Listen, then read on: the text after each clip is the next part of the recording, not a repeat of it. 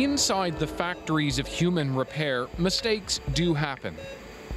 Even doctors armed with MRIs and experience are confronted by problems they've never seen.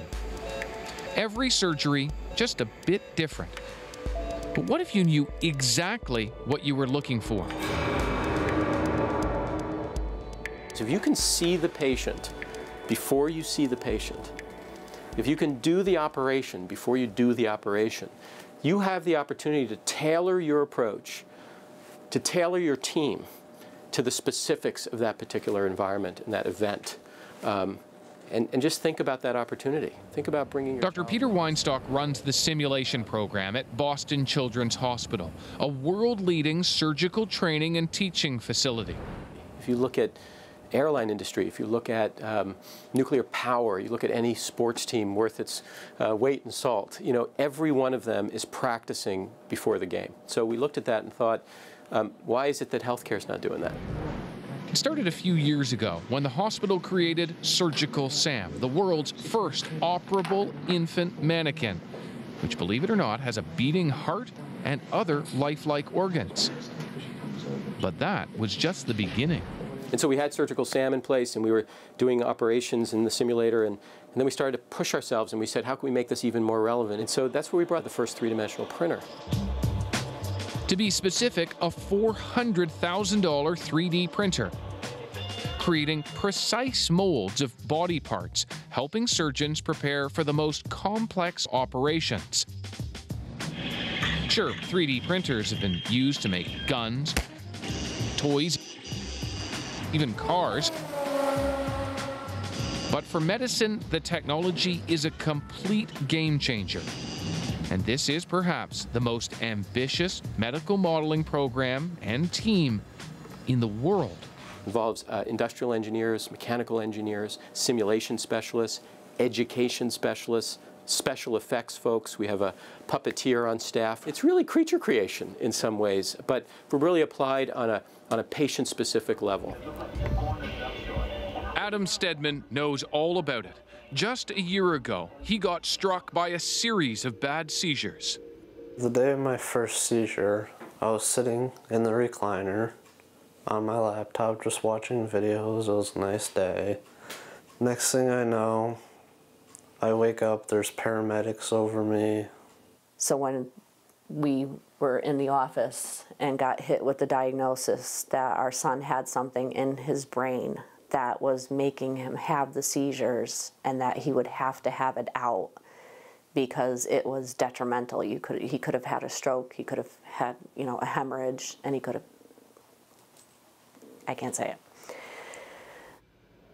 Adam was born with arteriovenous malformation, or AVM, a tangled mess of arteries and veins in the brain.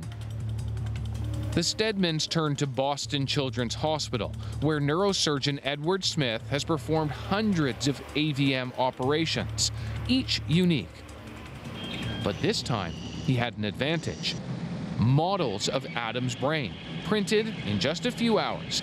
The MRIs turned into something real, something Dr. Smith could practice on. This is a view from the back of his head, sort of in this orientation right here. And what I can do is actually put this on a light box in the operating room, and I can actually see the blood vessel malformation right through the brain, like I have X-ray vision. They also printed out the blood vessels themselves, which are seated inside of the brain just like this. So I can rotate this model around. I can see where the important pipes are coming in and draining out. A good thing, because Adam's AVM was buried deep in his brain, underneath the occipital lobe, or visual processing center. There was a chance Adam could go blind, or worse. With blood vessel malformations, you can't remove them piecemeal. Because they have a high flow of blood going through them, they can bleed very vigorously and can sometimes even be fatal if they're not treated appropriately. With practice and a plan, Adam's surgery time was cut by 2/3, with hardly any complications. Oh my gosh! He smiled. He told me he loved me. And of course, I think I broke down and absolutely cried. Even more challenging, the surgery for Violet Petrock. She was born with a rare facial cleft, requiring a complex surgery that would break bone, realign her eyes and nose. Delicate and dangerous work, even for Dr. John Mira, one of the world's leading reconstructive surgeons. In fact, the case was so rare, the hospital took measures to document it, giving us this inside look at Dr. Mira's groundbreaking use of 3D models in surgery. We were actually able to do the procedure before going into the operating room. So we actually made the cuts in the model, made the bony movements that we would be making in Violet's case, and we actually identified some issues that we modified prior to going into the operating room, which saves time and means that you're not making some of these critical decisions in the operating room. You're making them before you actually get there. It's quite a big movement if you look at the side here.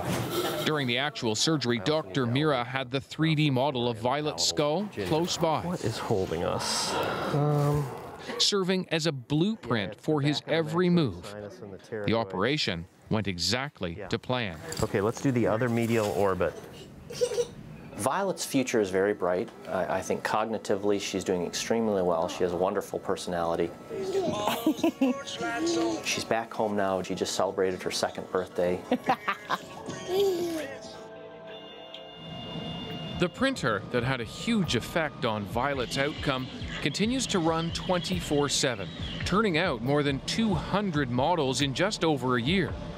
Already other hospitals, including sick kids in Toronto, are coming on board, buying 3D printers of their own, giving a whole new meaning to personalized medicine. David Common, CBC News, Boston.